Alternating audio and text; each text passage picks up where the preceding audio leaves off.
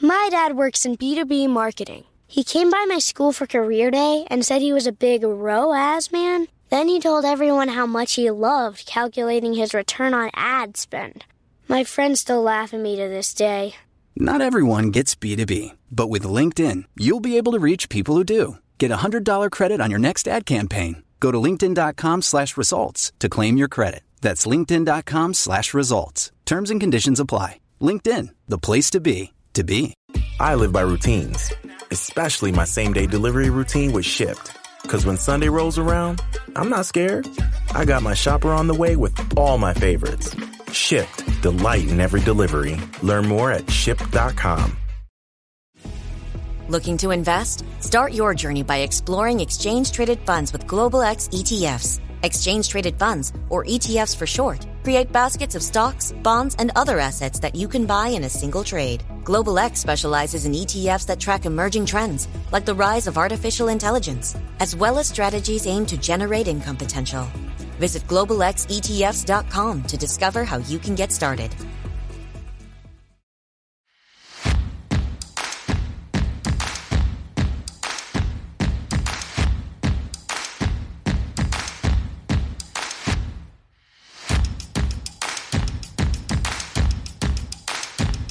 This is Chris. This is Randy. And welcome to Four Pillar Sports. All right, ladies and gentlemen, it is time once again for Four Pillar Sports. This, of course, is Randy. And joining me, as always, of course, is my brother, Chris. Chris, how you doing, brother? Brother, it's football season. How do you think I'm doing? We're doing great. Well, one of us is doing great. You know what, sir? The Ducks are undefeated. I don't care about the pro team. We're not talking about the pros, are we? Nope, we're talking about the Ducks. Yeah, we'll get to that later. But yeah, other than that, I'm feeling pretty good. Yeah, we really can't talk about our home team here in Jacksonville area. Yeah, right. Can't really talk about them.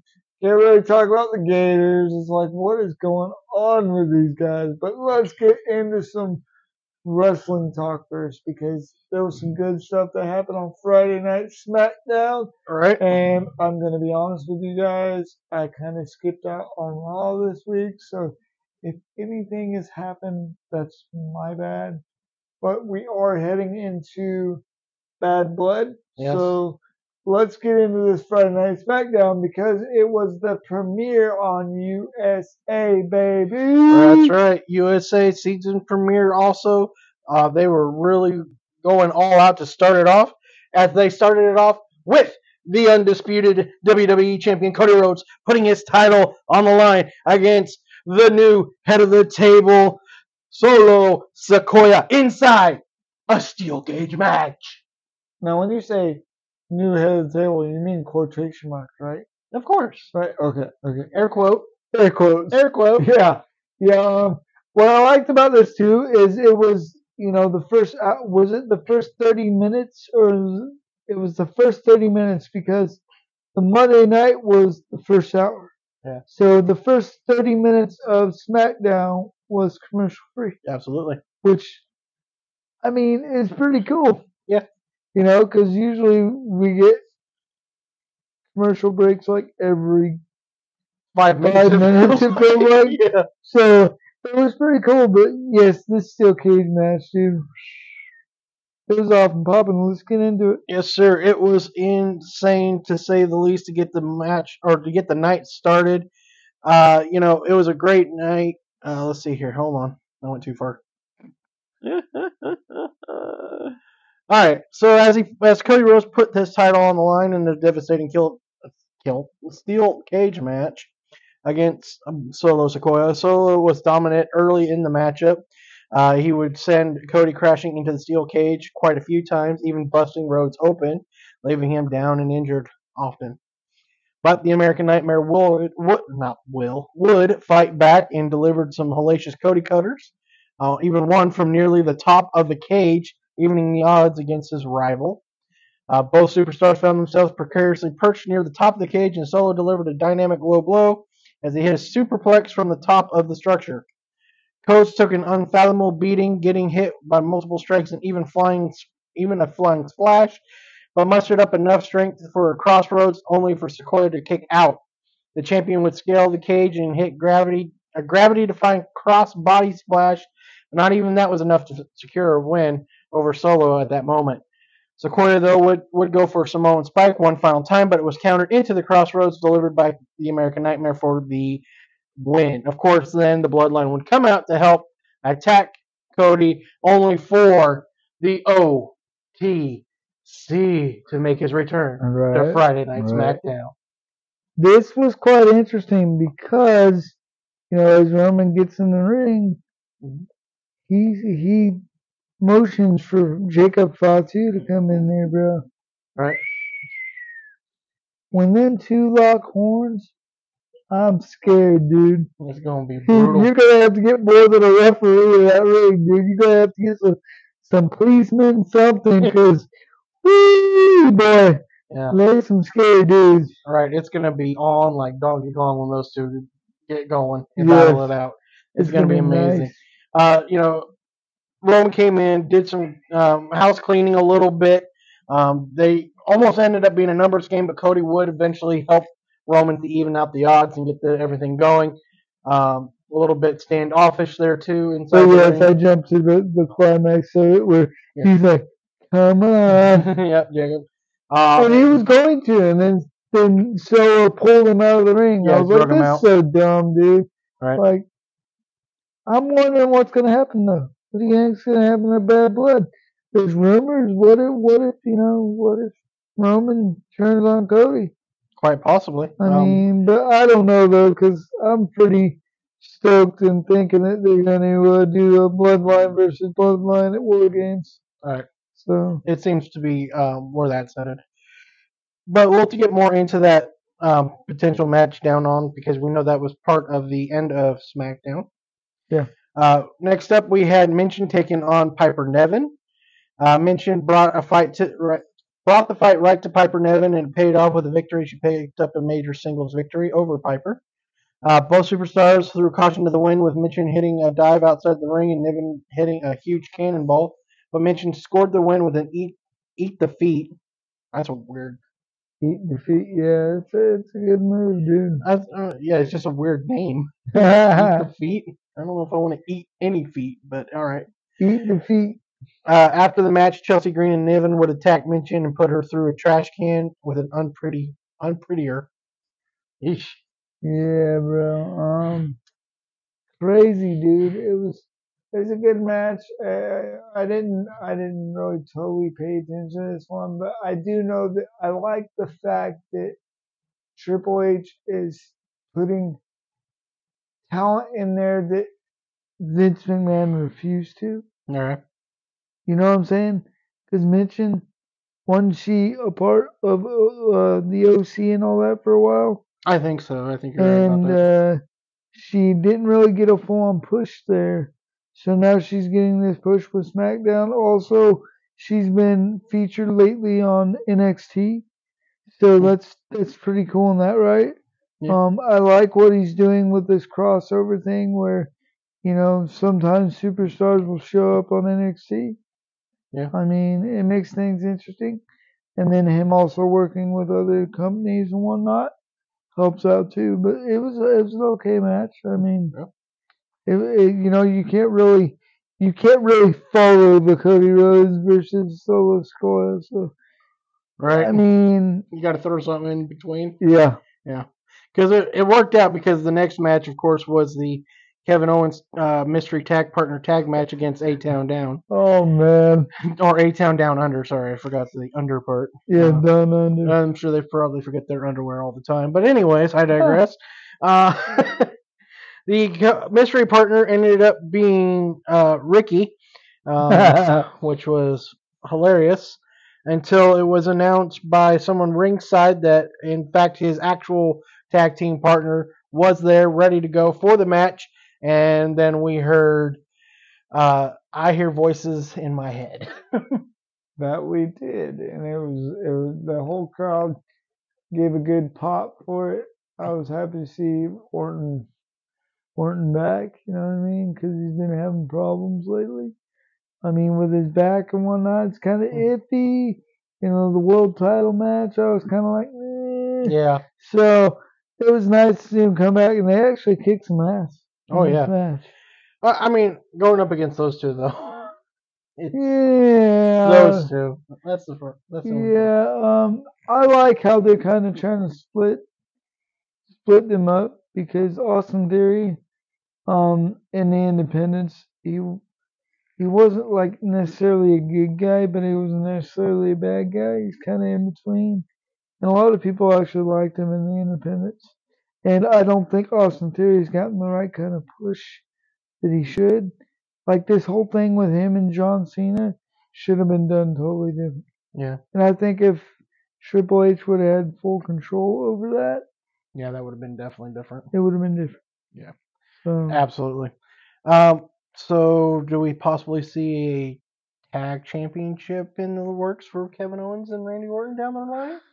They're talking about it. So we'll see what happens. I mean, it wouldn't be a bad thing, but I mean, it's just for me. I want to see Orton in the title picture. I don't care that he's got a bad back. Like literally, his dad worked his ass off his whole career. Randy Orton's come back from a pretty much career-threatening injury, and he can still go. Yeah, I mean, just because he's a tag champion doesn't necessarily mean he's gonna not be in the main title picture either. Usually, if they're running with tag titles, they don't usually throw them into, the main title picture there. Well, I know, but then they have been working it a little differently lately too, because we saw Judgment Day wearing almost all gold at one point. I mean, I get it; was a faction, but instead of just the two of them. But I mean, there's a possibility. I mean, it doesn't totally negate it out of everything. Out of the realm of possibilities. Yeah, it's just going to be interesting because I really would like to see how Orton and Cody would go up against each other, being former Legacy members. Dude, that would be one of the baddest matches you ever gonna see, dude. Because that's gonna be like, I could imagine that being like Ric Flair and Triple H. You remember when they fought each other after Evolution? Yeah. I could see that because Randy Orton was the guy that brought him up.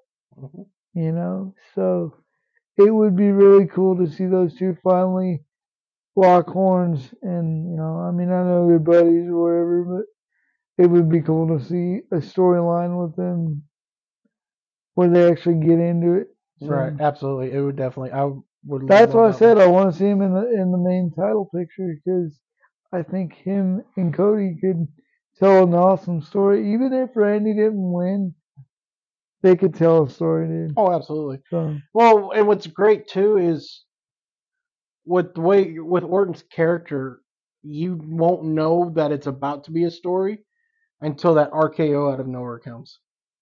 Because you have, oh, cool, they're best buddies. They fended off, like maybe another bloodline attack. Yeah. And you're just like, oh, great. And then all of a sudden, Orton just goes, whoa, I lost my microphone. Bro. My bad. Bro, that's like totally just, wow. That came out of nowhere.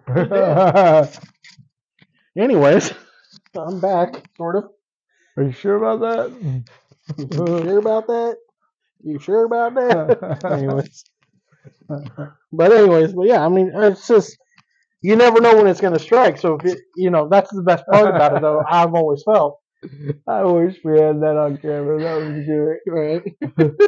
It was fun. That would have been great for a live. Anyways. But so that's one of the best things about, like I was saying about his character, is just that RKO out of nowhere, and then all of a sudden, a storyline just blows up in your face. I mean, he's very, very conniving and sneaky about the way they do things with Randy Orton. Yeah, it's fantastic. So. All right, so we had a best of 5 series for a number 1 contendership for the United States Championship to take on LA Knight. Yeah. As it was Andrade versus Carmelo Hayes, and it would be Andrade who would win the 5th and final match between these two combatants to get the right to face. LA Knight. I believe at Bad Blood. Isn't it at Bad It's Blood? a Bad Blood, yes.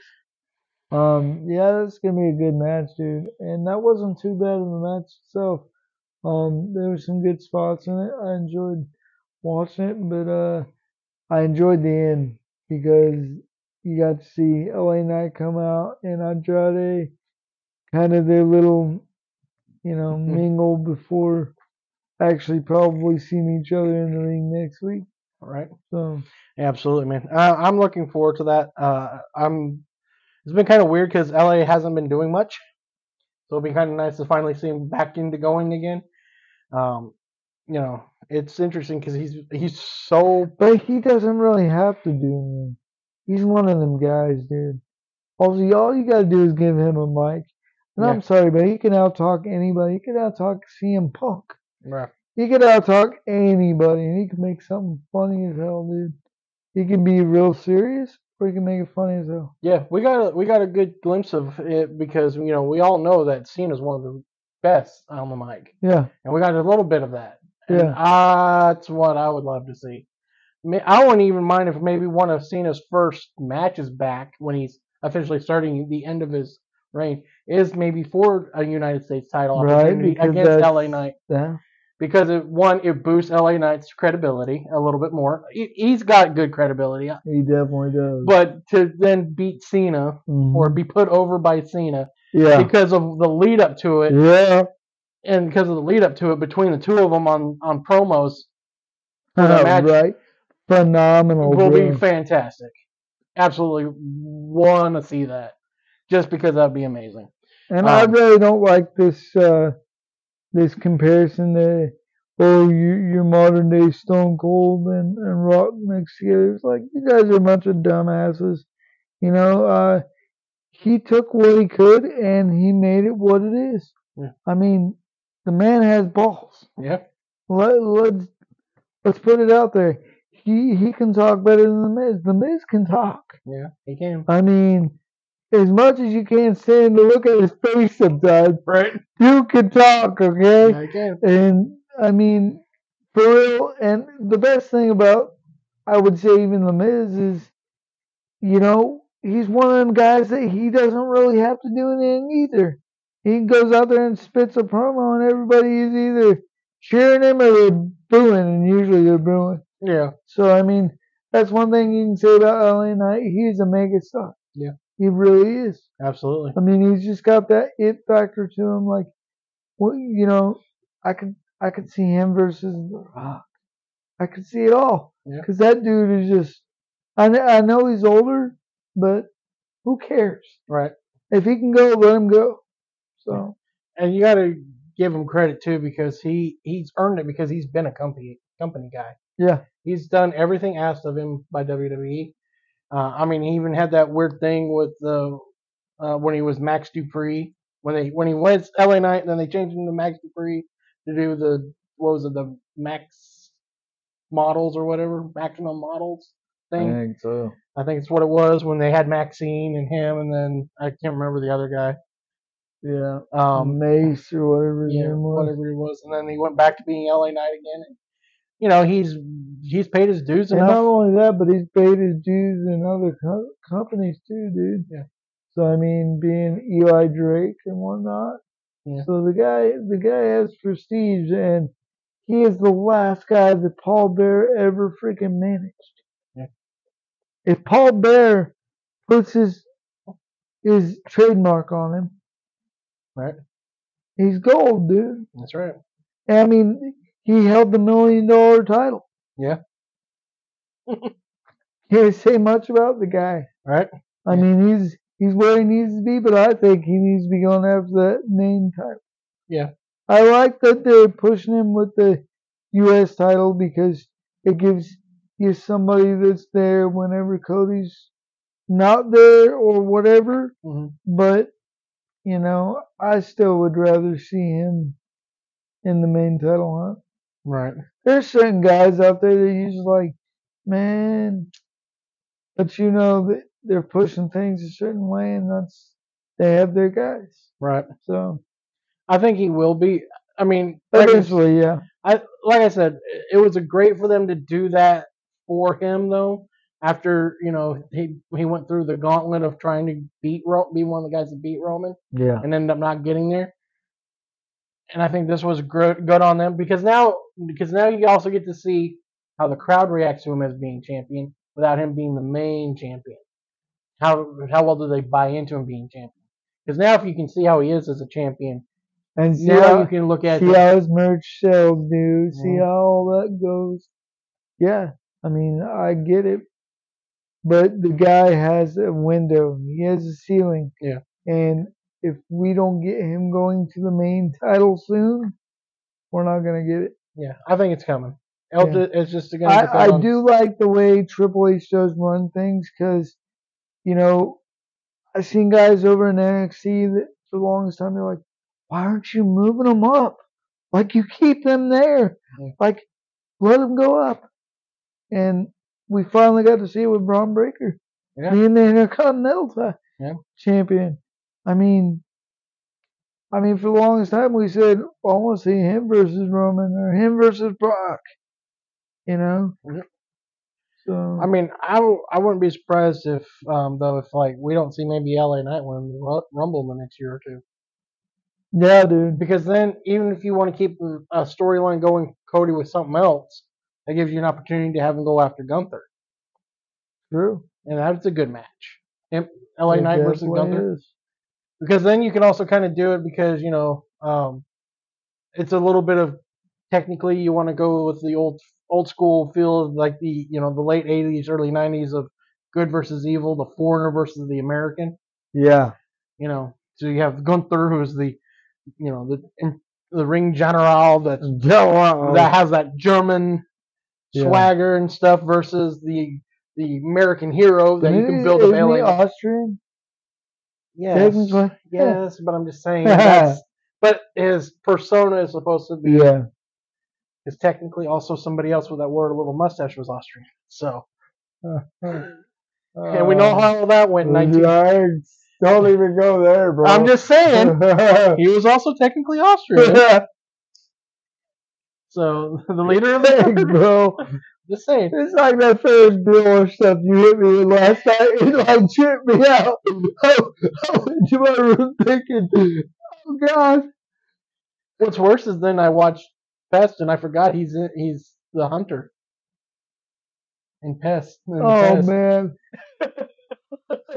Oh, yeah. Bro. He's the hunter in Pest. Yeah. Pest. I forgot about that. And if those of you that don't know, we are talking about, what's the name again? Jeffrey Jones. Actor Jeffrey Jones, who's been... Because we were talking about... blacklisted from Hollywood. Yeah, we were talking about Beetlejuice because we just recently went and seen the new Beetlejuice. Yep. We loved it. Beetlejuice. Yes. And we loved how they incorporated his character in the movie. And but yeah, it just got us talking about why he wasn't in the movie. And then Randy hit me with the Ferris Bueller thing last night, and I went, "What?" Yeah, so makes his obsession with Ferris a little bit more weird. Yeah. In that, and then when I watched the Pest, I went, "Oh my God!" That came back to bite me in the ass because there he is, obsessed again. With a younger man. Never mind. Anyway. Never mind. And then it bothered me too because he's also a German in that movie. So. Anyway. Anyway. Back to Friday Night Smackdown. So at the end of the night, we were hearing rumors of, well, not rumors, we were hearing of contract negotiations for a tag match at Bad Blood between Solo and Jacob Fatu versus Roman and Cody. Cody came in, said he was refusing to sign it because as far as he was concerned, he was absolutely done with the bloodline. Well, then Roman said, I'm going to come and talk to the crowd and everybody about it before the show completely goes off air. Basically tells him that he doesn't need anybody. Doesn't need anybody, and that he is the ruler of the ring, which then Cody went, wait a minute, bud. I believe this makes me, as he holds up his title, the leader of this ring. Yeah. This is my yard now, my domain, my ring. And then, of course, they would be attacked by the bloodline. They were blindsided by Tonga and Tola. And then, and then, of course, they would beat them off. And then Roman signed the contract. And then Cody was like, all right, I'll sign the contract too. Let's do this.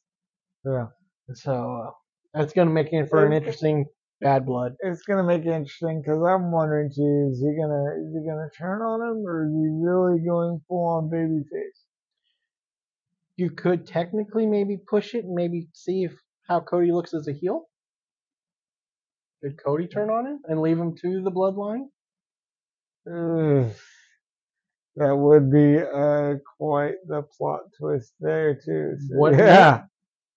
Be like, oh yeah, you're like, oh, I'm gonna tag you because you need to tag me, and then Roman's like, fine, I go to tag you, and Cody just hops off the ring and walks off. The thing with that is though, you're gonna have fans that'll be conflicted with that, like, because Roman. Let's be honest. I was throwing the ones up at SummerSlam when he was going against Brock Lesnar. Yeah. Okay? So was I. So are you. But there wasn't a whole lot of people out there doing that. Yeah. And now all of a sudden he's coming back as OTC. Mm-hmm. And they're chanting it. And he called it. He called his own shot. Yep. He goes, when I leave, y'all going to be calling my name, wanting me back. Yep. And what did they do for 2 months on social media? Yeah. Is he coming back? Is he coming back? Is he ever going to come back? We don't know. Is he retired? It's like, I'm like, wait a minute. Weren't you all just calling everybody else the Cody Crybabies? Now what are y'all, the OTC Crybabies? Right. What the hell happened there? And not only that, but let's get this straight. The man had some family pass away. Yep. He had some personal issues to take care of. He still has medical issues, whether the people want to say anything about it right, or not. They don't ever want to talk about it, but he really does. Yeah. I mean, there's times the man don't even want to get out of bed.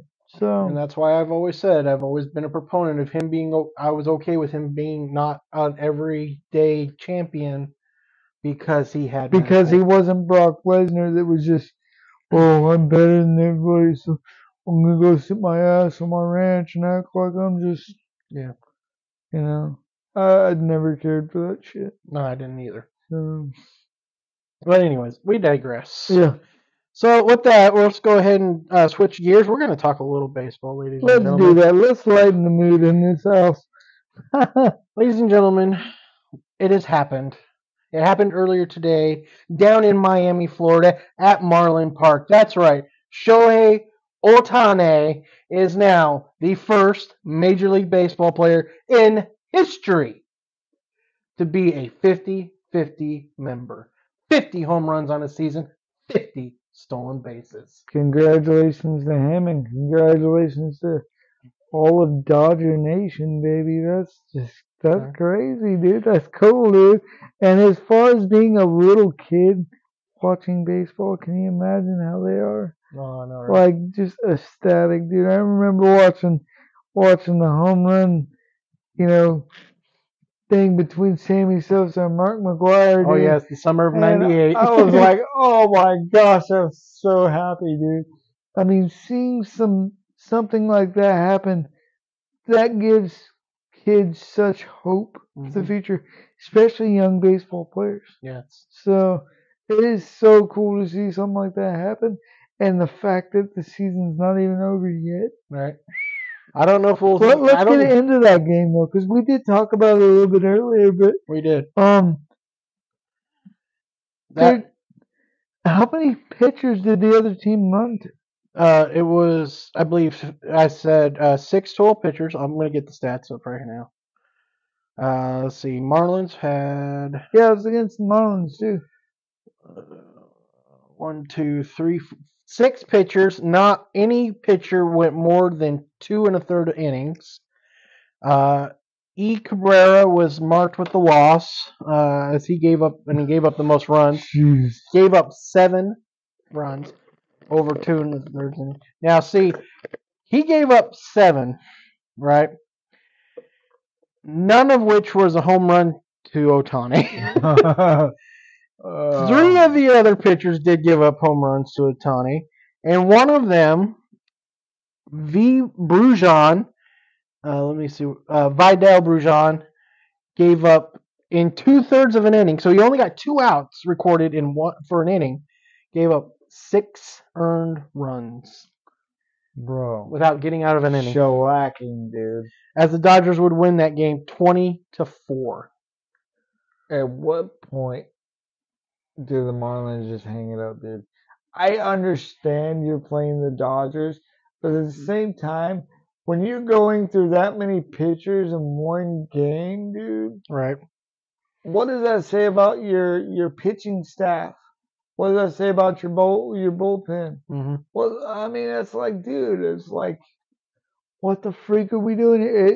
It reminds me of like Little League or something. Just they're out there just right, just raking on them. So here's how the scoring broke down for the Dodgers.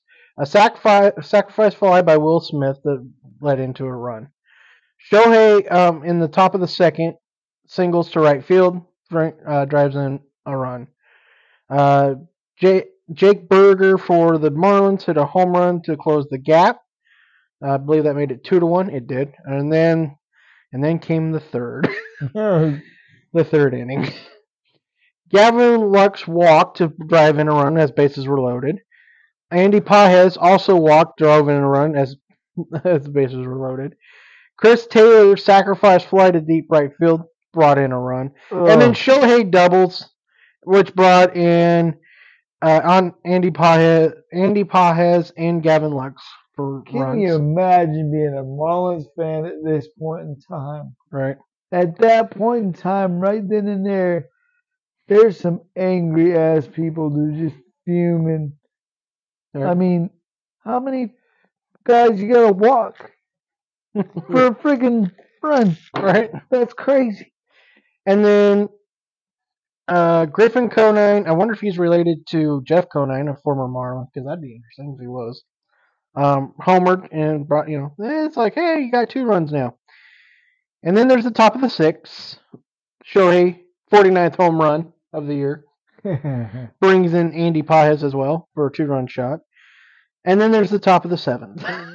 Oh. Andy Pages doubles to left field, scoring Muncy and Tommy Edman. Gavin Lux scores on a wild pitch. And then Shohei blasts home run number 50, bringing in Andy Pages again. And then just for good measure, because, why not? Because that's just how the Dodgers are going to be. Shohei homers again. A 3-run home run this time, driving in Taylor and Muncy as well. Tommy Edman singles to left, scoring Kike Hernandez and Kevin Kiermaier. Muncy then singles to center, scoring Hunter Fiducia. And then that's how we ended up with 20. That's crazy, bro. And then we gave up a home run in the bottom of the 9th, so they get their 4th. And at what point, as like the whole Marlins team as a whole, like you say, okay, we need to throw in the towel here. So here's the fun thing: all the Marlins runs they scored came via the home run. 3 of them. Yeah. Ironically, the 3 home runs were also hit by the Dodgers, all by Shohei Ohtani. So he had as many home runs tonight as the entire Marlins staff and the rest of his team. Yikes. And by him, if you took away all the other runs scored by the Dodgers, all the other RBIs by every other Dodger, Shohei scored or brought in 10 runs by himself. So even if we didn't score any other way but Shohei's homers, we would have won 10-4. Yeah, we would have still won 10-4. That's crazy, brother. But congratulations again, Shohei Ohtani, on history, baby. Yes, congratulations. This is and two histories. Awesome, dude. 2 big histories, because first 50-50 guy and also the Dodgers single season home run leader. That's cool too. record bro. holder now. That's what's up. So that is awesome.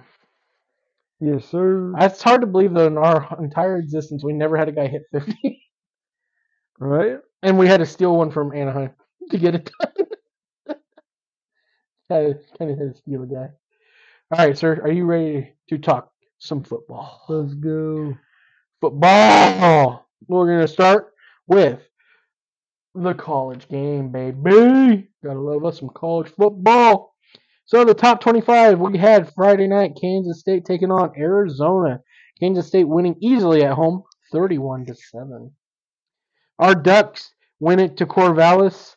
Had a little bit of a slow start of that game, but then started putting on the whooping stick. That they did, dude. Finally, bro. And finally, Dylan Gabriel started running around like a little chicken with his head cut off. And it worked out perfectly as he ran for I believe it was 68 yards or something like that for a touchdown on an option play. That was fantastic. And we just kind of cruised from there as we won 49-14. Miami crushed the crap out of Ball State, winning 62-0.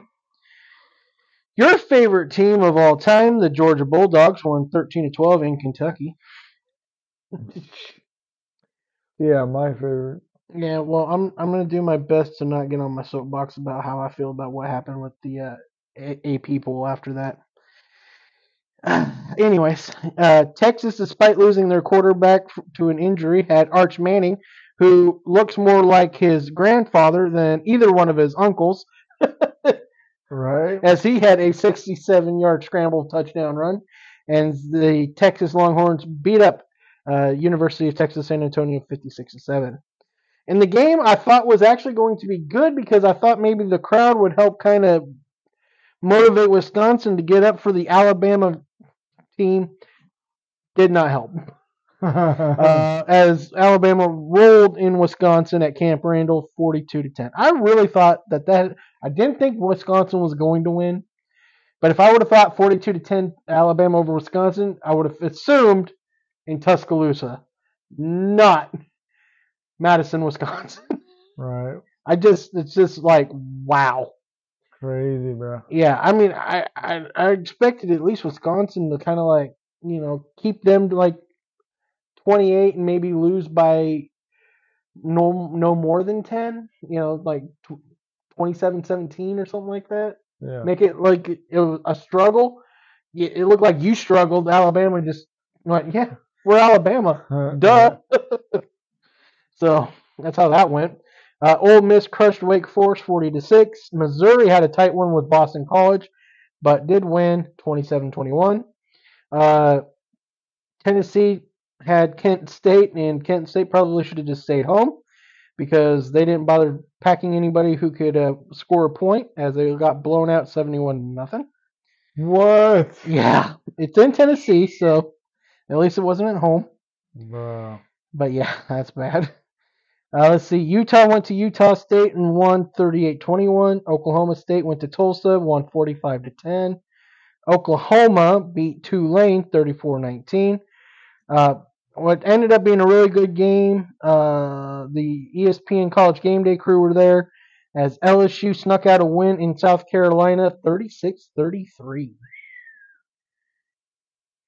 I honestly feel like South Carolina's starting quarterback got hurt. Might have been a different outcome if he didn't. Right. Because old Robbie Ashford, who used to play at Oregon and got mad and transferred. That looks so great, bud. No wonder you didn't get a chance. Right. Just saying. Kind of sucks. Michigan bounced back with a 28-18 win over Arkansas State. Notre Dame took their anger and frustration after that loss they had last week to beat the crap out of Purdue, in-state rival, 66-7. Dang, bro. At Purdue. And then Nebraska beat Northern Iowa just for the hell of it, I guess, 34-3. It was Northern Iowa. Sorry, Kurt, your college got blown out. But that's okay. You talk crap about the Rams almost all the time you get. But anyways, I'm going to digress on that one. And I believe Gators lost, wasn't it? This was when they played Texas A&M and kind of got rolled. Yep. Double check that. Where is? Oh, I went too far. That's why. Oh, why am I in week 4? I want week 3. Dude, don't go back to the freaking top 25. Okay, it was 33-20, but still, it felt worse than that was. It did. It's just unbelievable. I'm just kind of like, ugh. So, anything out of that stick out to you that you want to talk about, or are you good? I'm good, brother. What about you? I'm pretty good. And I'm really wanting. Let's just go ahead and talk NFL because I don't want to get on a soapbox. Sounds good. Sounds good. Because it's just gonna make me mad. I do want to real quick point out that one of the guys I follow on TikTok, while I bring back ESPN because I closed out of it on accident, brought up an interesting idea of who if the Gators, because the Gators are not looking great and might need a new coach, and the boosters met about possibly the buyout for Billy Napier. Brought up an interesting person who I think would be interesting because he wants to coach again and wants to coach college football because he's probably still going to be blacklisted from the NFL for a little bit longer anyways because of the things he said about the commissioner. But what would you think of Chucky, John Gruden, being the coach of Florida? Dude, that would be awesome. He brought that up as a possibility. That's yeah. If he can keep his emails more private or figure out what Hillary does to wipe her computers, so he doesn't have to worry about it. Oh, man. Oh, did I bring politics into this? My bad. The difference is between back in the day, I think people are so soft now. Yeah. Let's be honest. If you take somebody's personal, messages and you leak them out and take things out of context and yeah. So I digress. But anyways, if he is rehabilitated in himself as he has, I'm sure he has. He's been away for a little bit. Yeah. He hasn't had any controversy spark up since. There's not another thing. Actually, we haven't heard much of anything from him. So yeah. So, I mean, I'd be down. It'd be cool. I'd be down going to the swamp more often. Heck yeah. And because he'll have those guys ready. I think the thing that sucks is we have football teams around us. But it's kind of hard to want to go watch a game when you know the team's just going to get rolled. Yeah. So unfortunately, unless you watch them play in college you can watch them play like someone like Samford like the week before and just roll the small school. Right. Of course, then again, I can't say that because Oregon didn't roll the small school in the first week. We only won 21, but at least we won 21-14. Right. Anyways, I got to stop. I'm going to get on my soapbox again Get on the box, bro. Don't get on the box. And the media and their SEC bias, but let's go to football. Let's talk pros. Let's talk pros. Let's go. All right. So let's run down the scores, and then I'll give us the update, and then we'll close that. Well, actually, no. You know what? Let's do this. Let's talk about the first game. Talk about Tua, and then we'll close out on the rest of the scores and our prediction. Cool. Because I don't think we want to end on the somber note with Tua. No, we don't. All right. So first up, let's talk about Thursday Night Football. The Bills ended up beating the Dolphins 31-10 in the game. Late in the game, well, not too late in the game. It was in, I believe, the third quarter. Tua did a scramble run. Looked like he tried to dive for more yardage. Ended up slamming ironically into Damar Hamlin. That's just ironic. Yeah. Resulting in another concussion. But I want him to retire. Me too, man. For his health. For his health and the fact that he's still a young man. Yeah. He's got a lot of life left to live. He does. After football. And what's great too is he's charismatic. He could do, if he wanted to stick with football, you telling me that there wouldn't be anybody who network wise who wouldn't love to have him? ESPN would call him. ESPN would call him for college game day if you'd rather do that instead of doing the pros. CBS would call. Fox would call. ESPN, of course, would call. Trying to think. There's, in the SEC network, it's still technically ESPN, but the SEC network would call. The Big Ten network would call. Technically Fox still, but I digress. As the underscore of the umbrella that is, the major media company, the littler company, which is the networks. Yeah. Amazon would probably call. He's got, like you said, he's got charisma, dude. Yeah. So, I mean, I would definitely like to see him still be involved somewhere in football. If he wanted. If he wanted. Yeah. So. Or he could coach. That too. I was thinking that. Yeah.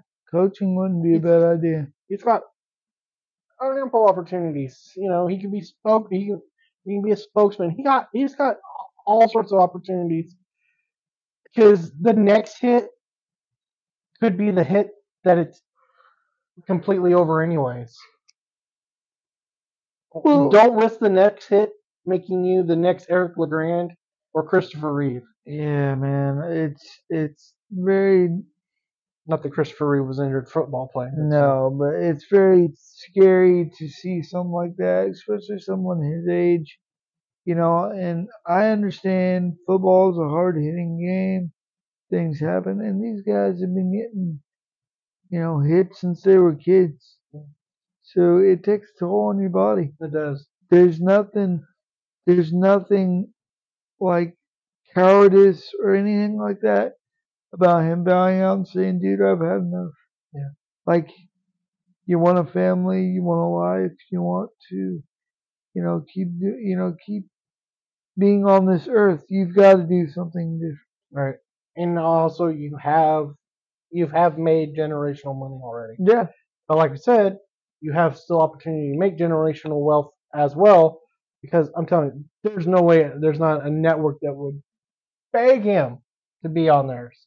There would be a bidding war. He could probably go right now and probably fetch at least $8 million a year at any of the networks if he wanted, depending on what level he also wanted to go into. So he has plenty of options, and I just don't want to see, because we all remember how we're lucky. Well, we're lucky to see what happened with Ryan Shazier, and the fact that he went from possibly being not able to ever walk again to at least being able to walk again. But it's still, you don't want to risk it. I mean, and like I said, it is a little ironic though that he ran. And the sad thing about that is I totally had this like, I don't know, Cinderella dream that I wanted him to come back and play and all that other stuff, but there's no way. Ryan Shazier, I mean, after that, he was just, you could tell it was different. Yeah. So, it's really sad to see this with Tua, but you're right, he does have a future, and he's a bright young man. So I'd like to see him be doing something, but we don't want to see him get hurt. Right. So we don't want to see the worst that could happen. Yeah, it's time to move on. But the problem with that is, what are the Dolphins going to do right now? Who are they going to call? Well, I mean, no one right now. They're just going to stick with Skylar Thompson right now, and then unless they call Tom Brady. Tom's in the middle of announcing himself, for one. Just say it, bro. And two, he's still working on figuring out whether or not he wants to be an owner of the Raiders. He can't do all three because he's still trying to get his, his stuff figured out for that. I mean, I get it. He does live in Miami now, has a mansion in Miami. So, I mean, could happen, but I don't see it. I think Tom's ready to be in the booth and just make that money and not have to worry about getting hit. I don't know, man. Tom's kind of I think he's done. He's kind of an arrogant son of a... Yeah, he is, but I think which means he might still have some fight in him, so... I'm going to talk about it with somebody. It'll be okay if something happened on the head, All right, never mind. I didn't mean to get you out of that soapbox. Let's move on from this subject, shall we? One quick final note. I agree with Colin Coward. I think there should be some sort of amnesty clause. Shut up. We don't want to hear from you. Your opinion does not matter here. You're a cat. My cat. Anyways, an amnesty clause where if like something happens like this for an NFL player, a team isn't having that money count against the cap. I don't think you can get it that way, but I kind of feel like if you do an in-between where basically you have to give up so much money up front of what you're guaranteeing them anyways, and whatever's left is what's left. Why not do whatever's left after the injury and he decides he's going to retire? Give him another big chunk of what's left, and then whatever's left over after the big chunk, you just pay off over the years and have it be minimum cap hit. I understand that. Yeah, they need to do something better when things like this happen, and not penalize the team for things like that. For accidents that it's out of the side of their control. Yeah. So it's not like they signed him to a stupid contract because they didn't have a better option. They felt he was the future quarterback, their present and their future. It's not like, I just gave him a stupid big contract just because, it's either that or I don't and have nothing. The thing that sucks is we all knew that he had these problems with his, Yeah, then there's that. But, I mean, at the same time, you want to hope and pray that that's not going to happen again, but it did. Mm-hmm. So, the Dolphins were good by taking a chance. Yeah, they did good. I'll give them that. Yeah. That was their guy. But still not good to punish them over that. No. All right, so let's go ahead and get some scores, and then we'll tell you how we did, and then y'all can make fun of us for it. Pretty much. It was bad. It was bad. All right, so the rest of the games. The Buccaneers beat the Detroit Lions in Detroit 20-16. The Browns came to Jacksonville and won 18-13.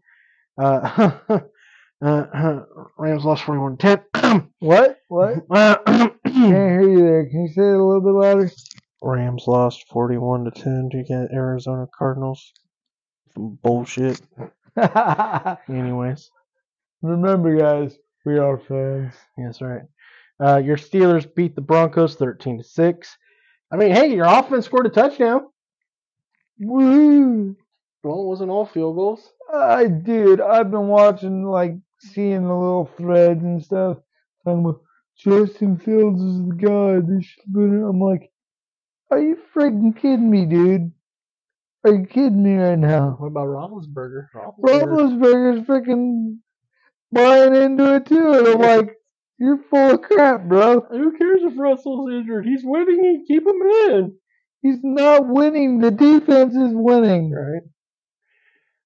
Also helped you play the rookie quarterback this week. And honestly, yeah. Like I said, we ain't played nobody good yet. Yeah, we'll see what happens moving forward. Yeah, because we face the Chargers this week. I'm scared, bro. Yeah. So how about the surprise of the weekend? And we'll talk more about it here in a little bit. New Orleans goes into Dallas and routs the Cowboys 44-19. Yeah, and Derek Carr? Is Derek Carr Derek Carr? Derek Carr back? We'll discuss this more in a little bit. The Packers, without their starting quarterback, beat the Colts 16-10. Jets get their first win of the season, beating the Titans 24-17. So, if you want to be technical, it is Aaron Rodgers' second win, but he still doesn't really like the first win because he only played 4 snaps. Oh, Lord. Well, it is true because in the NFL, that's how they do it. If you were the starting quarterback, no matter how much you played in that game, if your team wins, you won the game. You as the starting quarterback. So that's just how the NFL plays it. Well, at least he finally got a game in, dude. But he's finished 2 games so far, and he's in the middle of a third one right now. So there you go. All right. Next up, another surprise from the weekend. The Vikings beat the 49ers 23-17. That's weird, bro. It is. Seattle beat the Patriots in overtime 23-10. Did we maybe underestimate the ability of the Patriots defense a little bit? Maybe, dude. Maybe just a wee bit. We'll talk more about it in just a little bit. The Giants. First team in NFL history to score 3 touchdowns, not give up a touchdown, and still lose a game. As they lost to the Commanders 21-18. Crazy. So their kicker, the Commanders' kickers, had 7 field goals then, beating Boswell's record. Yeah. Yeah, dude. Oh my gosh. But that's fresh right now, dude. It's still too fresh. It's too much. Too much. It's not good. Chargers. I mean, they ground and pound. That's the only reason why they only won 26-3. I'm sure they could have, if they really wanted to, they could probably have done what the Saints did to the Carolinas like they did the week before. Yeah. But we know Harbaugh's a ground and pound guy, so that's the only reason why it's 26-3. It is a blowout, whether you want to admit to it or not. Right. Another shocker of the weekend: the Raiders pulling off the upset in Baltimore. Yeah. 26-23. The game of the weekend, of course, was the Kansas City Chiefs and Cincinnati Bengals, as it literally came down to a walk-off field goal for Kansas City to win that one, 26-25. The Texans handled the Bears 19-13, and on Monday Night Football, the Atlanta Falcones, I like to call them the Falcones for some reason, I just do, just don't know why, go to Philadelphia and have Kirko Chains. Has he reversed his primetime curse on himself and showed up on the final drive and led a touchdown with no timeouts? What? Are we in Twilight Zone? I feel like it. Or as the cool kids would say, are we in the Upside Down? Stranger Things reference. Right. Even though I never saw one episode. I watched like the first season. I tried to stay in there, but it was just kind of weird. But... Yeah, so we'll do some game breakdowns. We'll tell you our record real quick, and then you can make fun of us as we talk about what happened over the weekend. Yeah, I don't want to do this. This is awkward, bro. So we had every game exact. We picked each game exactly the same. So we had the same record, and when I was putting up our record onto the Excel, I was like, "This isn't looking good." He texted me in the middle of doing it too. He's like, "Dude, this ain't good. It's bad. It's bad." We eventually got it down to where we ended up finishing both at 7 and 9 in our predictions. So that was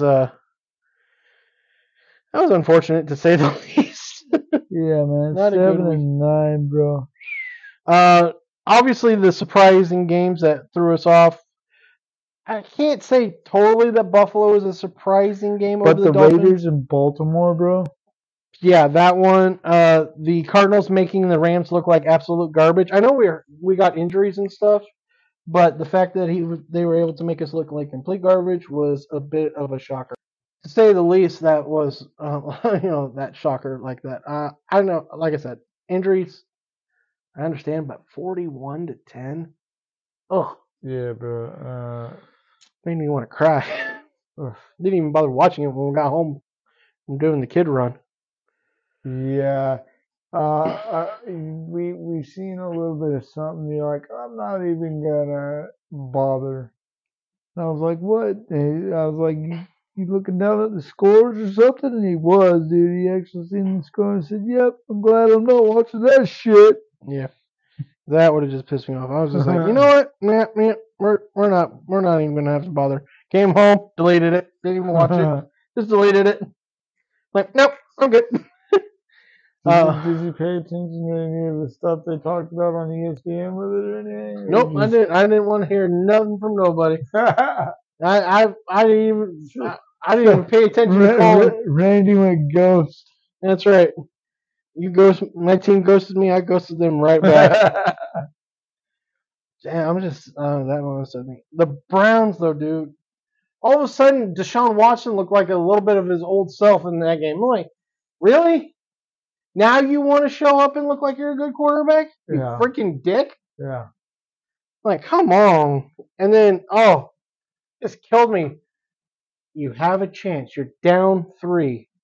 I get they pinned you on the 1.5. But Trevor, Sunshine, throw the ball away, bro. Don't take the sack. Right?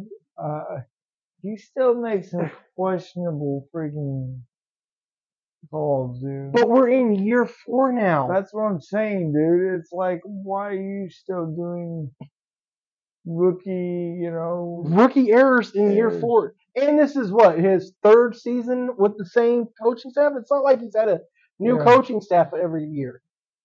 Yeah. There's no excuse now. You got to be better.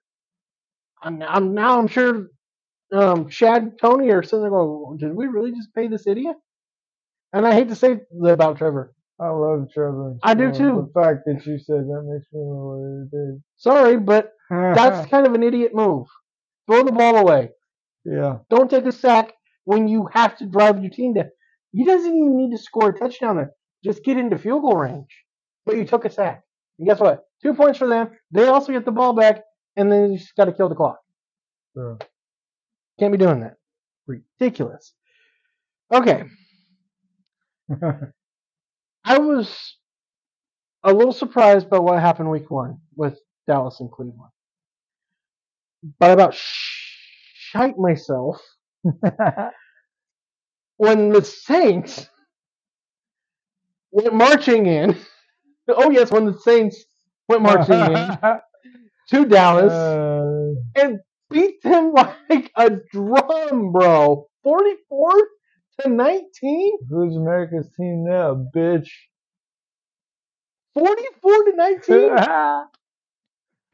Yeah, bro. We picked Dallas. We went because it was the Saints. But because the Saints haven't been the Saints, bro. What are we watching? We're in the twilight zone this week, dude. Clint Kubiak, son of Gary Kubiak. Oh man, your son is a coaching freaking genius right now.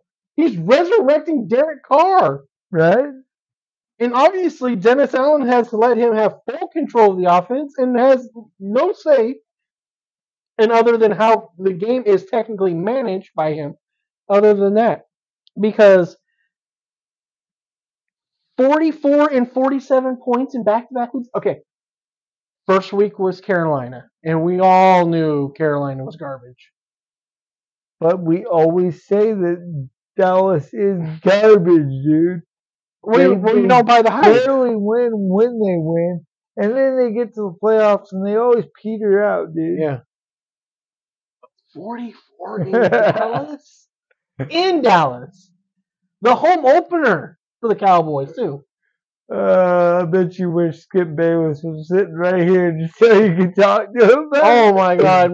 I wish I had Skip Bayless sitting right across the table for me, and also Stephen A. Smith sitting next to me, and Shannon Sharp on the other side of me, so that way we can just gang up on him for that. Because it would be glorious. Yeah. And there's a reason why you're not on FX anymore, sir. Anyways, but that just shocked the crap out of me, dude. I'm just like, oh my God. I mean, it feels good. But how did we... It's because... How did we underestimate the Saints so bad? I don't know, dude. That bad. It was that bad. Yeah. And the bad thing is, I don't think we gave them a good record this year. No, we didn't. We did not. I don't even think either one of us had them going 500. Or even close. So... I think I gave them 5, and you either gave them 4 or 6. I can't remember. You were 1 off of me. I can't remember if you were above me or below me by 1. But it's just unbelievable.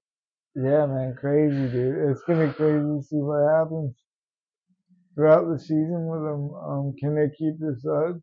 I mean, I get it. They also were kind of bad last year, so they have technically a soft schedule. But you didn't.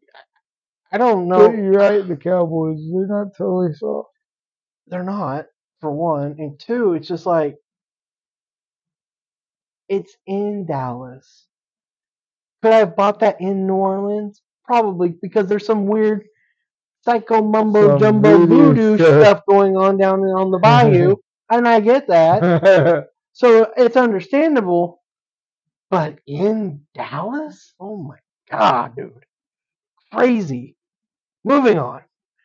The Packers winning. We had the Packers winning. It's the fact that they won without Jordan Love, though, was surprising. Right.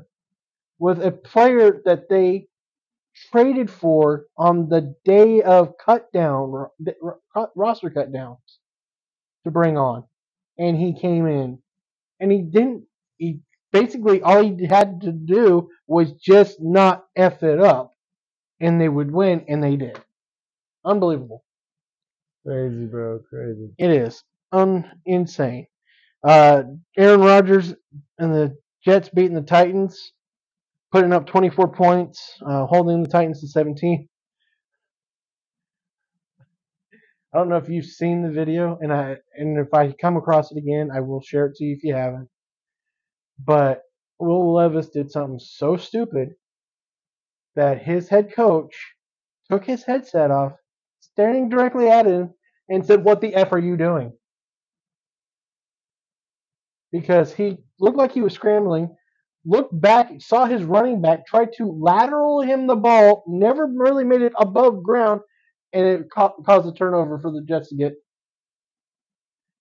It's just like, and he was livid about what he saw his quarterback just do. Yeah, and the problem with this is they throw these young quarterbacks in and expect them to shine like right away. Yeah.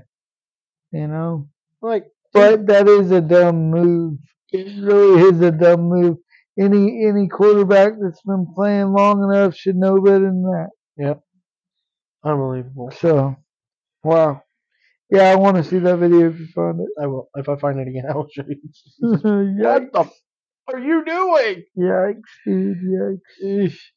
And then the Minnesota Vikings. Right? What the hell is up with that? What the hell's up with the 49ers giving up a 97-yard touchdown pass to Sam Darnold? And Justin Jefferson. I gotta show you. I gotta share that video too. When I find that video, I gotta show you that video. Because everybody is impressed with the referee in that video. They're more impressed with what he did than what Justin Jefferson did to outrun them. Because he's hauling ass. So he's running down the field. Has to avoid being hit by Justin Jefferson and two Niners defenders. So he slams on the brakes, then picks up speed and runs ahead of everybody to then turn backpedal into the end zone so he can call the touchdown. That ref was booking it, bro. Maybe he should be playing in the NFL. It sure looked like it. Because he was motoring, dude. Unbelievable. I know we'll send you that one when I come around again. That was the highlight of the day on everybody's thing for Monday. Wow, dude. It was unbelievable to see. I'm like, okay. And then Justin Jefferson gets hurt. I can't remember if they were already without Hawkinson or if Hawkinson got hurt in the game and he was out the rest of the game. And they were already out without Jordan Addison, who was their second receiver. Jefferson's one. He was number two. He's the number two guy. And they still held on to win against San Francisco. Bro. Holy crap. What the hell is going on with San Francisco? I don't know. But they're going to make themselves right because they're playing my crap-ass team this week. I digress. Just saying, Minnesota, what's going on up there in Minneapolis, man? This is interesting. Interesting thing. Patriots almost pulling off a win against the Seahawks. Seahawks, you barely beat the Broncos last week. Your defense did most of the work to keep Denver out because your special teams was garbage. Yeah. And that almost cost you the game against Denver. But the Patriots beating Cincinnati and then holding their own pretty decently against Seattle. Another team that I think we both kind of thought would be lucky to win 3 or 4 games. Only because they ain't been that great for a while, dude. Well, yeah. But I'm just saying, though, it's just surprising that defense is like, damn. Yeah. Pretty good. And then there's the Giants. Oh, Lord, do we have to get on the Giants, man? I kind of feel bad in the sense that they were already having struggling issues with kickers, and then your kicker gets hurt, Yeah. and then you don't have a proper backup, and you still score 3 touchdowns, and you still can't win the game Yeah. when you don't give up a touchdown. What? That is insane. First team in NFL history. Crazy, bro. Chargers beat the Panthers. Not surprised. A little bit shocked though. Panthers benched Bryce Young, their number 1 draft pick from 2 years ago. And every time I keep telling you, every time I see the Texans pull off a W, man, I bet you they're kicking themselves in the ass for that move. Mm-hmm. Because they could have had C.J. Stroud. Could have had him. Well, with Bryce Young. Yeah, I'm not going to dog on him too much. It's not the kid's fault. It's really that organization. I don't know. It was shite before he got there. Yeah, and listen, I understand you want to make the move up to get your future quarterback. You picked the wrong one, and you were so stupid that you gave up your top receiver. So you basically had no one to throw to anyways. Mm-hmm. It's like, I kind of feel like how I kind of fleeced New Orleans a couple years ago with Madden when they said, we want Chris Olave. I'm like, cool, you don't have a quarterback to throw him the ball.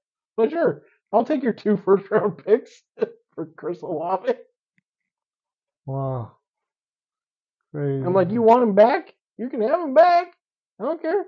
Crazy. For 2 first-round picks, all right, cool. I'm like, who's throwing him the ball?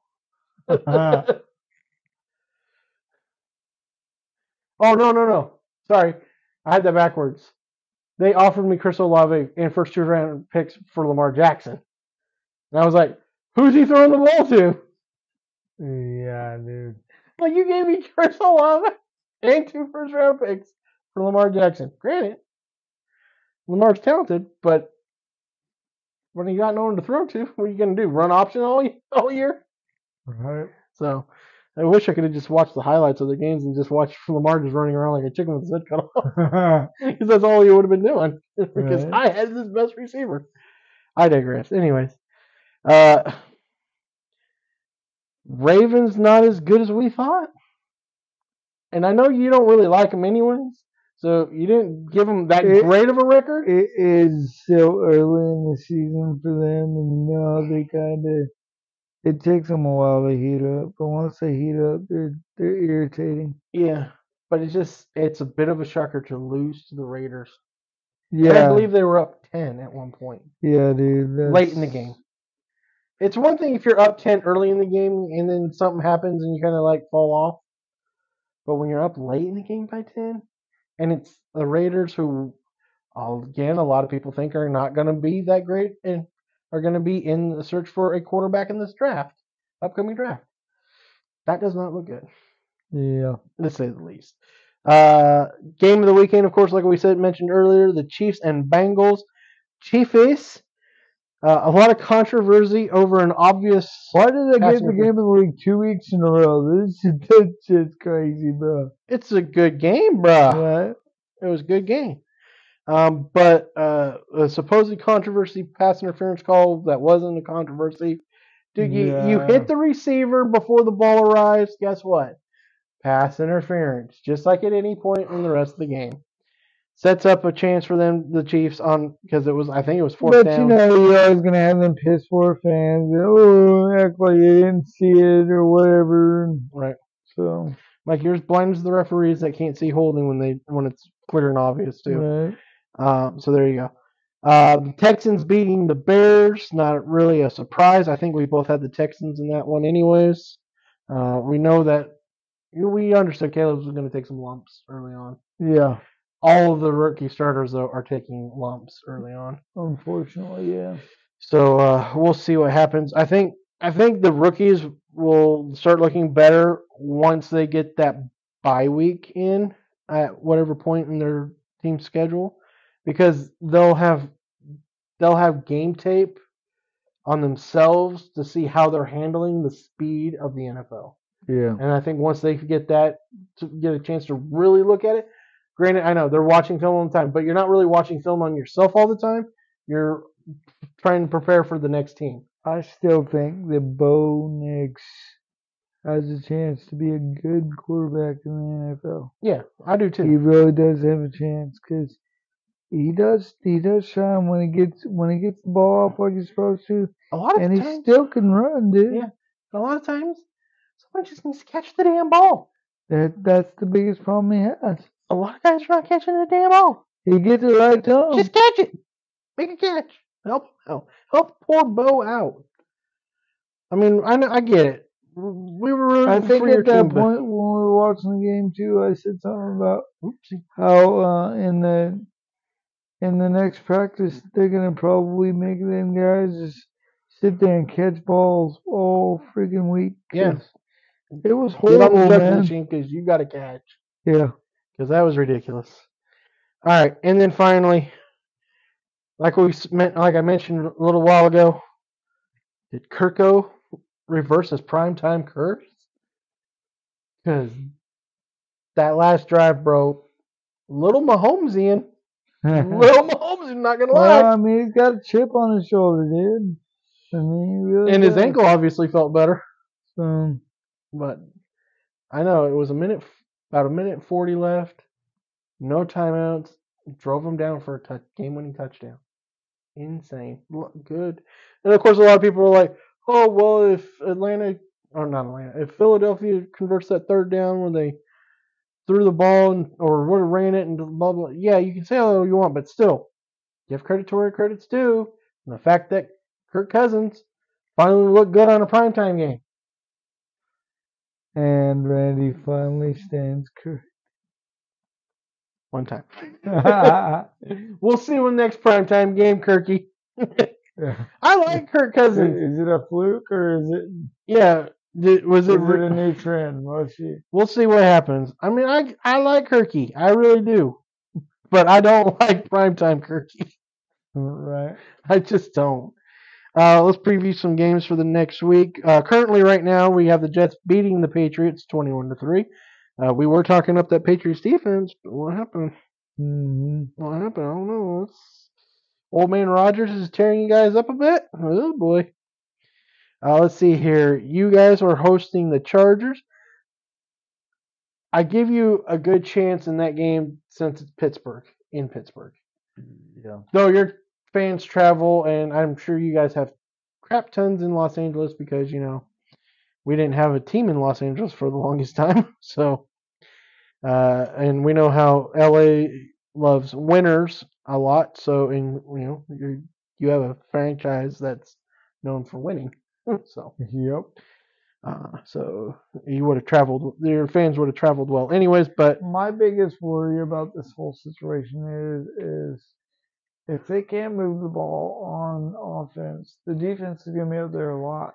Yeah. And I'm sorry, but Justin Herbert can pick apart a defense, and he's pretty damn quick himself. So even if T.J. Watt can get to him a couple times, he can move. So I'm not quite sure that my defense is going to hold up this week. Yeah.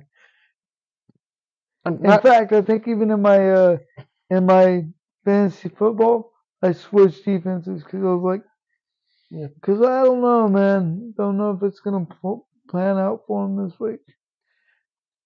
And if I'm the Chargers, and I'm not trying to be mean, I'm just saying, give my opinion of what I would do strategically. They expect ground and pound in Pittsburgh, and they probably want this to be a ground and pound game because it will keep them in it. I believe. I would actually probably take the leash off of Patrick and let him throw. Let him try to pick apart that defense because you've already put 2 games on the film where you did ground and pound. Did you say Patrick? Yeah. Yeah. Justin Herbert, sorry. I was like, whoa, hold up. Wrong Herbert. What quarterback were that? Wrong Herbert. Wrong Herbert. Still stuck on college, are you? A little bit there. A little tired too. So that's where I mean, honestly though, if you're the Chargers, you have two game films now where you did ground and pound. Maybe take the leash off Justin Herbert and let him throw around and kind of maybe see if you can surprise the Steelers this week. Because we already know Steelers ain't hucking and chucking. No, they're not. They're grounding and pounding. There's no hucking and chucking there. No Fields. You might be able to catch them off guard with a play, maybe two. My question is, what are they doing with Russell? Is it worse than what we think? Why are they holding him back so long? I mean, what's the point in rushing him if you are still winning? Yeah, but to me, it's like I'd rather have the quarterback that has more wins, that is more capable. Is more capable. Yeah, I understand.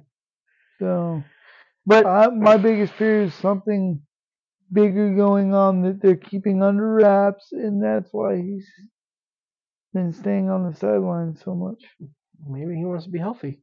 So, maybe but he doesn't want this injury to lead to possibly a season-ending injury. I guess so. We'll see. I mean, of course, a lot of pundits are like, why doesn't Miami just call up the Steelers and see if Russell's available? Right. I mean, because it doesn't look like they want to start him. True. I mean, depends on his health, I guess, but that is what it is with that one. Let's see here. Broncos come down to Tampa. I wish we got tickets to that game. Broncos come down to Tampa just because Bo. And I do like Baker. Broncos come down to Tampa to take on the Buccaneers. I'd like to see a good game for Bo. I don't know if they're going to win, but at least if he looks better than he has the past 2 weeks, and his receivers actually catch the ball more often, that'd be nice. Yeah. Dolphins go to Seattle. I don't know if the Dolphins can win that game. I don't know either, bro. That defense is not that good, and without your starting quarterback, and you don't have your starting quarterback. Like, Yep. How much can you really run? The Rams are getting their starting left tackle back, but their offensive line is still kind of in shambles. Alec Jackson is off his 2-game suspension. I don't know. Niners have some injuries too, so it may be closer than if, McCaffrey. Kittle just got hurt recently. I can't remember if it was earlier today or yesterday. He was seen limping off the field. And Debo got put on the short-term IR too. So they're a little banged up too. But, need more defensive players to be banged up Niners. So yeah, because I don't need Matthew killed. Stafford, sorry. That's right. Matthew Stafford, by the way. I don't know Matthew Stafford personally, so I shouldn't be calling him Matthew. My bad. It kind of goes through when you talk about the Rams too. You say we all the time. It is we, not me, though. That's our logo. That's our slogan. That's our slogan. Man. It's we, not me, though. There you go. Used that one, didn't I? Got it. All right. Oh God. Who's gonna watch the Giants and Browns? Maybe I watched the 1950s version. Yeah. Back when those teams were good. I don't think anybody's watching that game unless you're a fan of that team. Yeah. How many people watched that game? About 10,000. What do you mean about 10,000? Well, they're fans of those two teams, but that's not appointment viewing football for me at all. At what point, too, do you have that many fans? Just because I think you have leisure fans. You have fans that don't know much about football. Yeah. And they don't care much about winning. Very and true. I'm sorry, but if you're going to be a football fan, be a fan of somebody that wins. Like, let's be honest. Well, if that was the case, I should have stopped being a Rams fan back after 2004. I was I'm just saying. We don't win a lot. We win Yeah, and then we fall apart. And then yeah, we win and then we fall apart. I'm just saying. but the Rams have prestigious history to them too. Luckily, since we've been around since 1937. So Started in Cleveland, and then we got kicked out by the Browns. aren't you happy? Yeah, I kind of am. We're back in Los Angeles where we belong. Anyways, Packers, Titans. That's no, just no. No, Bears, Colts again. No. no. Hopefully the Bears win that one though. Yeah, I like to see Caleb Williams get a win. Yeah. Well, I mean, he does have a win. There are 1-1. Yeah, but The first one was ugly. We know. yeah, Sneaky game of the week because of how well they're doing. Texans, Vikings, 2-0 teams in Minnesota. CJ Stroud. Minnesota, eh? Little Minneapolis, Minnesota, Yeah. eh? We go on to Leonard Kenny. it's gonna be quite interesting. All right. Anyways. Possibility of another good game here. Philadelphia, New Orleans in New Orleans. You're right. It could be a good game. Another game that could possibly lead to an L for us because I'm pretty sure we both picked the Eagles for that one. Yeah. Another L. No. Panthers, Raiders in Las Vegas. Ravens, Cowboys on Fox. You think we'll get the first win for the Ravens in Dallas, or does Dallas bounce back? What do you think? I don't think Dallas bounces back. So you think Baltimore finally gets their first win of the year? Then I take it. This is for Pillar Sports, and you can find us on TikTok, Instagram, X, Facebook at Chris and Randy, and Clapper. Also anywhere you find your favorite podcasts. And remember, keep on talking sports. All sounds on this podcast are provided by CapCut Pro and Purchase Intro Song. And articles found on ESPN.com, NFL.com, WWE.com, and Bleacher Report. Yep. I mean, yeah, man. It's like, what's gonna happen with this? I don't know. I mean, luckily Dallas is at home, I guess. But I mean, the Ravens can't keep losing. Yeah.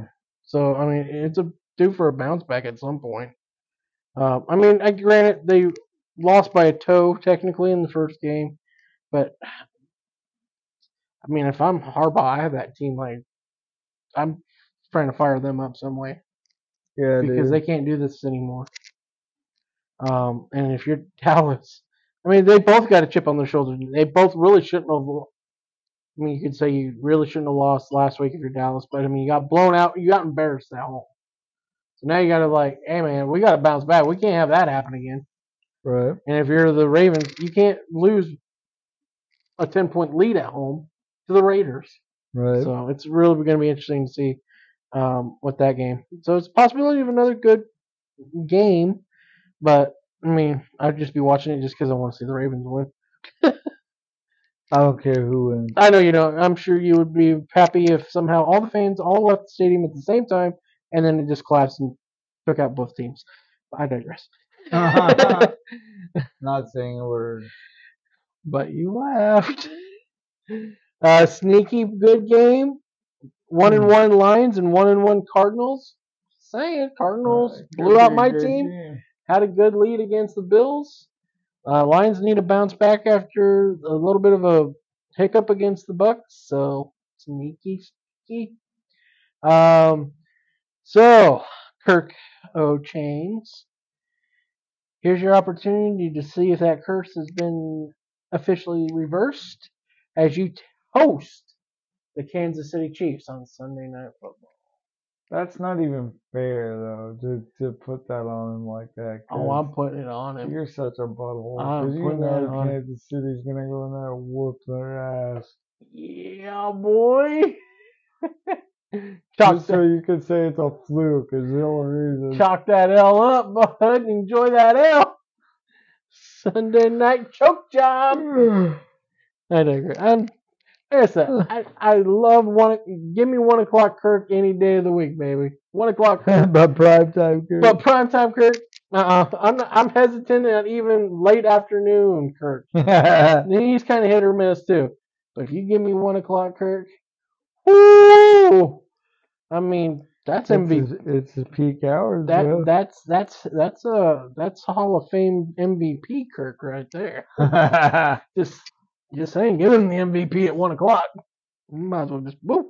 But prime time and late night or late afternoon prime night, no. Don't give me Kirk. Surprise though, only favored by 3 is Kansas City.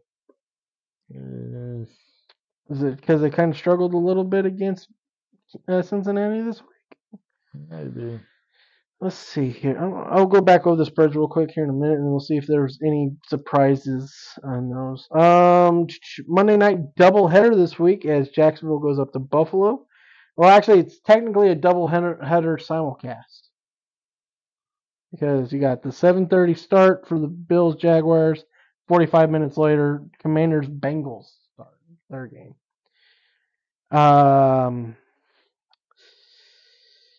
Commanders, if you win that game, I'll be shocked. I think this is where Cincinnati kind of starts looking more like they normally do as long as Burrow's not injured. Yeah. I expect that. 7.5, 7 spread on that one. I could see that. But Jacksonville. Can we get the Highlander to show up? Can he drop the Hines on his name for just this game and be just Josh Allen, the Highlander? It's so weird. Yeah. We're talking about the linebacker, not the quarterback. Yeah. I want that. I want the Highlander. They're going to need the Highlander to be the Highlander. They're going to need him, man. There can only be one. All right, let's check these spreads real quick, and then we'll call it a good night. Let's see here. Surprisingly, you are favored at home by 1.5. Does that shock you a little bit yourself? Yeah, a little bit because of the fact that our offense they haven't been that great. And the defense is going to have to hold up against a better offense. Yeah. So we'll see what happens. I would have maybe kind of, I don't know if I would give the Chargers the favorite spread, but I would have done I'd pick them, kind of a pick them. Just, hey, man, whoever wins, you win. Yeah. 6.5 for Tampa Bay over Denver. That's probably about right. That is about right. 4.5 for Seattle over the Dolphins. That seems actually kind of low considering they don't have Tua. Yeah. Yeah, true. I kind of feel like that might be a 6, possibly spread. Should have been. That's just me. Surprisingly, 6.5, and I'm only saying this because of the injuries to the Rams' offensive line, that they're only favored by 6.5. Niners over the Rams. I'm just saying, if we were healthy and the Niners were in their state right now, I would say that's high. If we were even, I would still say that's probably high, but I don't know, 6.5 seems kind of technically low to me, and I hate to say that about my own freaking team, but Cleveland 6.5 over the Giants. Yikes! We'll just keep going. Titans favored over the Packers. I can't buy that. I can't buy it either. I don't get that. That doesn't make any sense. I don't know. Is there anything else? No. I'm trying to see if there's anything that's like, yeah. No, we already talked about that. Can we say that this might be a little bit low? Maybe just because they're both kind of garbage, but Raiders only favored by 5 against the Panthers? What? Yeah, no. Is it just because they're both garbage, maybe? Maybe. I mean, that's what it feels like. Maybe it's just... Detroit favored by 3 over Arizona in Arizona. It's a little bit of a surprise. Yeah. Considering how Arizona's played this year so far. A Hmm. little bit of a surprise to me. I would have thought maybe your line 1.5. How your line is 1.5. Yeah. But I digress. Buffalo 5-point favorites over Jacksonville. I mean, Jacksonville hasn't looked good. They haven't looked good at all, and that's the scary part about it. Yep, and Buffalo's kind of looking like Buffalo again. We're going to have to circle the wagon. We might have to start circling the wagons. Just might. We'll see what happens. So we got a good weekend of football. The Ducks are off this weekend, so we don't have to worry about them. I think, are the Gators off this weekend? I didn't bother looking. That's kind of my fault. Here, I got a quicker way of doing this. Let's go this route, and then where's the Gator head for football? Football game. Gators, where's your Gator head for football? I have your basketball. Why don't I have your football? Scores, and then we'll switch this from top 25 to all FBS. Okay, they're on the road. They are playing on the road. They're favored against Mississippi State at Mississippi State. They're favored by 6. That's a little bit of a shocker to me, honestly. Well, hopefully they can pull it off. Right, but I'm happy at least the Ducks are off this week as they get ready for conference play the following week, which I believe is against UCLA. 5th week. Yep, 5th week is UCLA. So our 4th game, 5th week of the season. They play UCLA, and we play them in Pasadena. So we're going to be in the Rose Bowl. We get to play the Rose Bowl this year, whether we want to or not. Yeah. Hopefully we're playing in the playoff, but I feel better, though, beating the Beavers the way we did. Yeah. Because we've moved. I feel like we finally moved away. We moved away from how we looked at game 1. Because we should have crushed Idaho. I hate to say that to any Idaho fans that we may have out there. I'm just saying you might, because Prineville's kind of close to Idaho. So I'm just saying. Prineville, Oregon. Shout out to our listeners in Prineville. So how we've moved progressively through that, I'm enjoying that.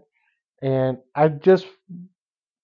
since college football, you don't have to disclose injuries.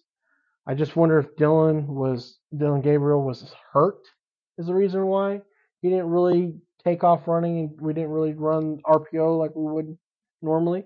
Because I understood before when we had Herbert not do it as a whole lot, and then when we didn't do it,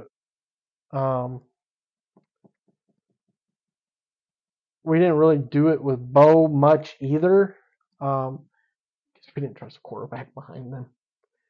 I like Dante Moore. He also has a year starting experience from UCLA. Yeah. So, whereas no one else did before they came in, besides obviously Dylan Gabriel. We know about him and his history. Former Central Florida Golden Knight. So, but I'm just saying, I just think it's okay for you guys if he's not hurt to run him, because I don't feel like the talent gap is not going to be so substantial. The only thing that would make me hesitant is the experience gap is going to be a lot larger than the talent gap is, because Dante Moore can sling it. Yeah. I'm ready. I really was kind of, honestly, myself, a little selfish. Kind of wanted Dante Moore to kind of win the job. But that's just me. I hope Dylan still has a great year, obviously, because it's the Ducks. But yeah, I really kind of wanted to see Dante get the job. Because he's almost a prototypical quarterback. He's about 6'4", 220-ish. Has a cannon on his shoulder, basically. Yeah. And he's very athletic, too. So I'm looking forward to next year, because I believe he'll be definitely our starter next year. And he didn't, because like when we get in blowouts and we put in backups and they look like garbage, you sit there like, but we blew out the Beavers and we put in Dante Moore and he looked pretty good. Threw a couple passes. We were surprised he threw some passes. Yeah. We're like, we're not just running handoff right now because this game's over, bud. But Yeah. and the opportunities he got to throw a couple times, he looked pretty good. So Cool. looking forward to that. Yeah. But I'm looking forward to next week, because they'll be back and we can watch them, and also because I don't want to see my other football team get decimated this weekend. Well, keep your fingers crossed, man. Maybe they'll pull it out. Yeah. Well, luckily, like I said, we got Alaric Jackson back from suspension. Havenstein, I think, is still healthy, so we'll have our tackles. But Avila and Jonah Jackson being injured, kind of like, that's not good. Yeah. Imagine that, our middle again. My God. How's Puka doing? Puka found out could potentially not be just the 4 weeks, could be 5 to 7 weeks. And Cooper is dealing with his foot injury, might not play, but that might be more of the choice of the team, just so he doesn't aggravate it and make it worse. Give him a week and then come back the next week. Like, that kind of sucks because we are playing our division rival and we really can't afford to go 0-3 because we're going 0-3, we're probably done for the season. We're probably going to be lucky if we even make the playoffs then. So what point do you think, okay, well, then let's just be shite all year so I can get a quarterback? After this weekend. Right? After this weekend. If we're 0-3, I mean, we're not going to be that bad, unfortunately. I think we'll surprise, especially when we get healthy. It's just going to be too little too late. My actual hope is one of these quarterbacks that they're talking up early right now. How's that? And I hate to say it because I would feel bad for the kid, but it'd make me feel better as a Rams fan because he'd be there at whatever we end up drafting or within range for us to move up to go get him. That he kind of slides. So I wouldn't mind if it was Quinn Ewers from Texas. I know he's now dealing with a little bit of an injury, and they're so confident in themselves that they're not even bothered. They didn't. If he was even healthy, I don't think they'd even have played him this week after what they saw with Arch last week. Arch Manning. I shouldn't call him Arch, but boy, he sure looked more like his grandfather than he did either one of his uncles. Right. That 67, just whoo! You're like, wait a minute, that says Manning. Mannings can't run like that. And you think about right. then you think about all the highlights you've seen post from the NFL films of Saints highlights, and you're like, oh, wait a minute, there was a Manning who used to be able to run like that. His name was Archie Manning. All right. He just didn't wear that number. He wore 8 instead. Instead of 16. So. Right. All right, man. I think that'll do it for us tonight. I think we kind of beat the horse, as they say. Yeah, we did. I'm really tired. What about you, brother? I am. And it has been fun, though, man. It has. I'm glad to be doing this again and being consistent with it. And, you know, football season's a little bit easier for us to be consistent. So yes. Because, you know, we're always watching. We're always watching. Remember, you may not always see us, but we're always watching. We're like the angels in the outfield, but we're the angels on our couch. Pretty much, dude. Or a recliner. It's so comfy. And the only time we're not watching is if we fall asleep because we're old men. Yeah, that too. Or the game is just like garbage, like tonight's game. I'm sorry. I mean, glad Aaron's doing good. They're up 24-3, but that's the Patriots. I don't care. Right. If he was playing a good opponent, Cincinnati, I would have watched. Obviously, Steelers, of course. Right. I was trying to Kansas City. We would have watched. Anybody else? Pretty much. Not the Texans. Not the Not the Titans. Titans. Texans now. We'll watch that one. Not the Giants either. Oh God, no. No, I don't even want to. I don't even know if I can stomach watching a game. Damn it, we played the freaking Giants this year. I think I'm gonna have to watch one game. They're playing the Rams. I think. If I remember correctly, we play them later in the year in New York. Damn it, I gotta watch that game. Shit. Well, at least you know you win. Hopefully. We should have won one of our first 2 games. We didn't do that though. Yeah. Hopefully, we're healthy enough and we should win.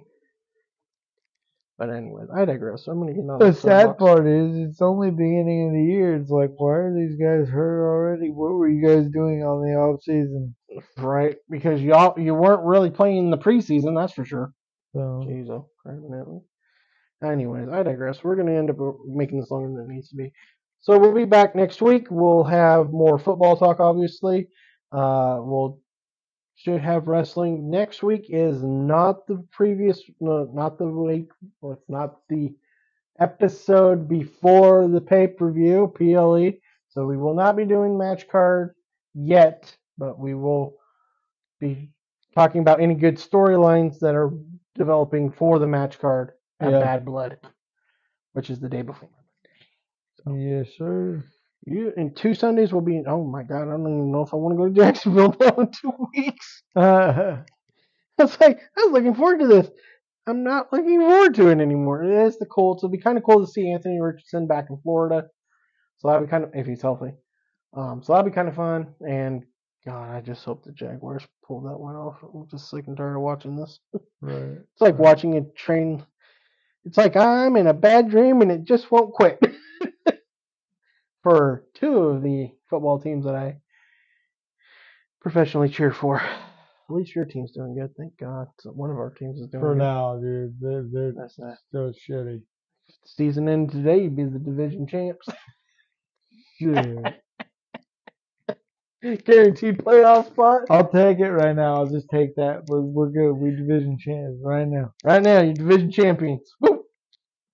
Woo! I mean, think about it. Cincinnati, Baltimore, both winless. Cleveland finally won a game, and you guys have yet to lose. Division champs. Right here. Pittsburgh, where's our terrible towels? Start waving them. Woo! Right.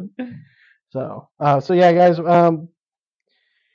We might give it. Probably just going to give a standings update because we'll be winding down the season over the next 2 weeks for baseball because it's basically over. Again, congratulations to Shohei Ohtani. We love you for choosing the Dodgers and just being awesome, dude. Yeah. And we're not really being homers because we've been doing this past couple of years for Shohei. We've been like, my God, this guy just keeps doing shit that hasn't been done since, guess who? Babe Ruth. Yep. And now he's done something even Babe Ruth can't never claim. We were calling all this shit before they were clamoring to him. So we were like, what is this guy doing?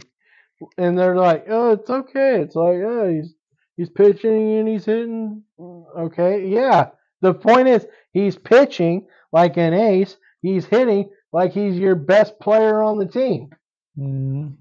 Hello? Right.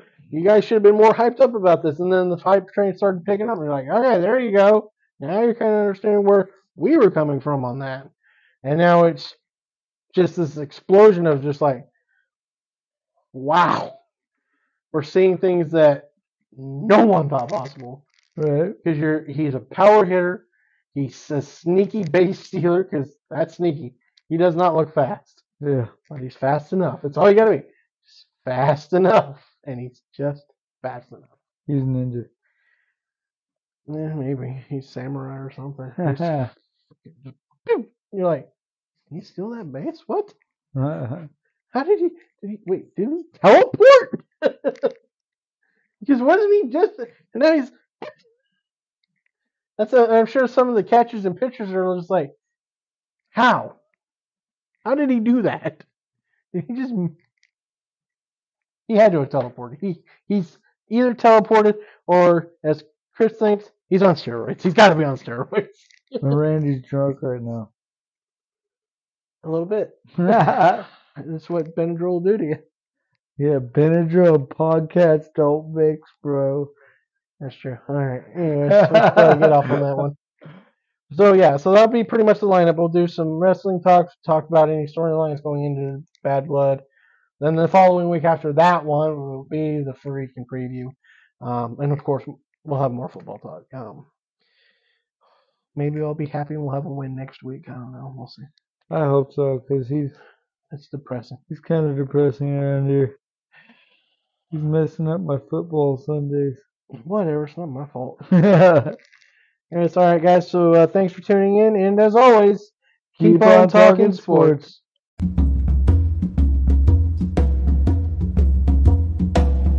The great visionary leader of India, Mahatma Gandhi, said, "It is health that is real wealth, and not pieces of gold and silver."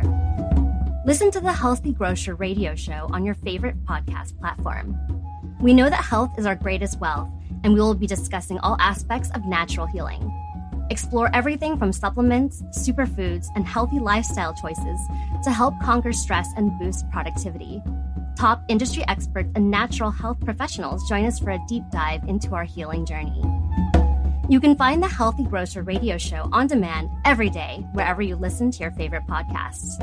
And remember, health is your greatest wealth.